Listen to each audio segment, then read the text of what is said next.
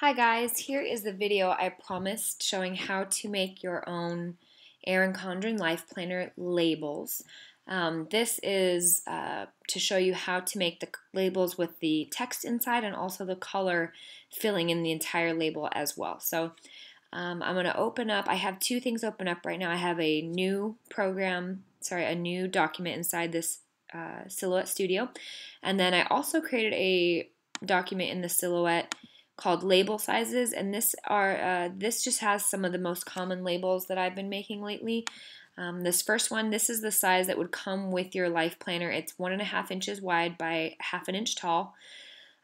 This one is similar to the Avery labels I was making before, so it's 3/4 of an inch wide by 1/2 inch tall, and I use this for my monthly view for the bill pay and the paydays as well.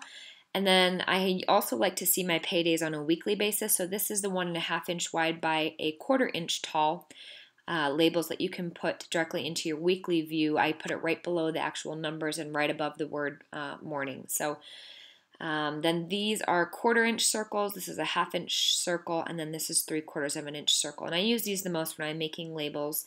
I'll make another video for creating some stickers later on, but right now I just want you guys to see the label making part so I can show you how I made those labels I posted on Facebook earlier. Down here is a label. I have an Etsy shop, so when I send out stickers, I want to be able to have something that shows that this was my work and that I made it. So my Etsy is Ruby Doobies.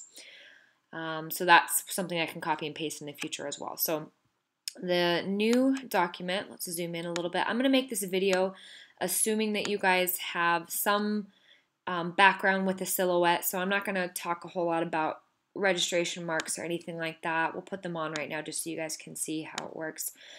Some people have more success with these being smaller, some have more success with them being larger. That's kind of up to your computer and the way that your Silhouette works for you. It does not matter right now for what I'm going to show you because you guys can mess with this part later. So let's go and copy. Well, we're gonna make a label of this size right here. So I'm just gonna select it and copy. Control C, Control V, or Command C, Command V if you're on a Mac like I am. And we have our label over here.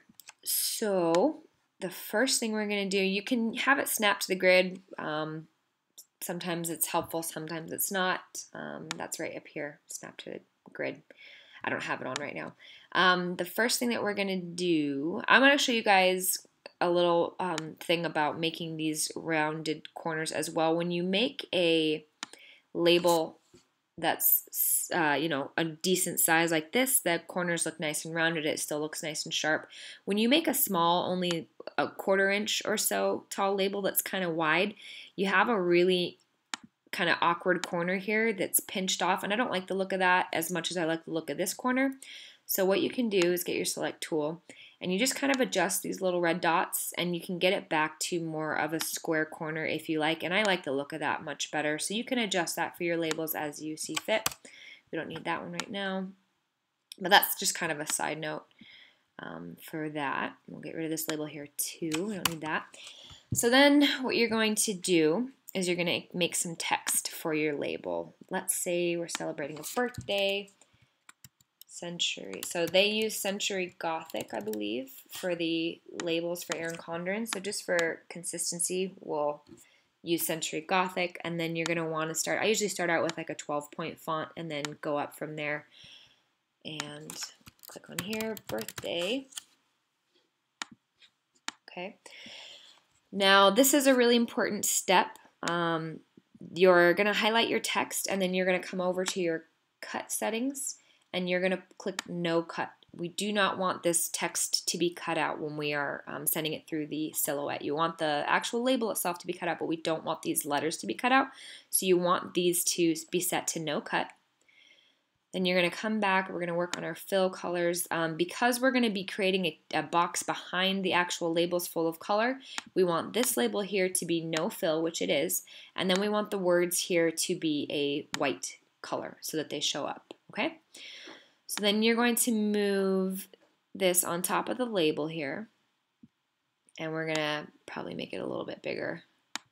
You can make it as big or as small as you want. I'm going to make it really big so that you guys can kind of see everything that's going on. And then this is very helpful. I found this out the hard way when I was pulling my hair out trying to get the words centered on the label. If you highlight everything, the label and the lettering, and then come down to, wait, it's over here, this right here. So you open the align window. If you click the word center, it centers the lettering top to bottom, left to right, so that you don't have to be messing with trying to get that perfectly in the middle. If you want it to align the left side, you can click that. If you want to align on the right, you can click that. If you just want it in the middle, you can click center. Another thing I do to kind of help me keep everything together is you highlight the label and the words again, and then you're going to come down here to the bottom left and click Group Selected Shapes, and you're going to click that, and it's going to make your label move as one, which is helpful. Sometimes it's not helpful. If you want to separate these two things again, you're just going to come back here and click Ungroup Selected Shapes, and it'll make it so that you can move. Sometimes it's hard to select the lettering inside, but you can move the word birthday again. So I'm going to put everything back together, center it, and then I'm going to group them together. So I'm going to move this back up here. Then you're going to want to use your replicate button, and we're going to replicate right, and then we're going to replicate that group below. We'll just do a few here. Then the next part, to give it some color, we're going to create another box, and you can just go just barely to the outside. Give yourself a little bit of space. Select this, move it around a little bit. You want to give yourself just a little bit of a buffer around the top and the bottom, the left and the right, and we're going to fill that with some color. Let's do turquoise is my favorite color. So I know this looks a little scary, but what we're going to do, first of all, before we forget, we're going to go to the cut tool here. We do not want this outside box here to cut. I made that mistake before. You just want your label shapes on the inside to be cut by the machine. I thought everything was going great. It was cutting out the labels like it should, and then all of a sudden it pulled everything back in and went all the way around the outside. It's just a waste of time. So you set this box to not get cut out, and then you're going to come down to this. Sorry, let's get out of this part. Select your color box, and you're going to come down to here where it says send to back or bring to front. So we're going to send that color box to the back so that we can still see our labels right here.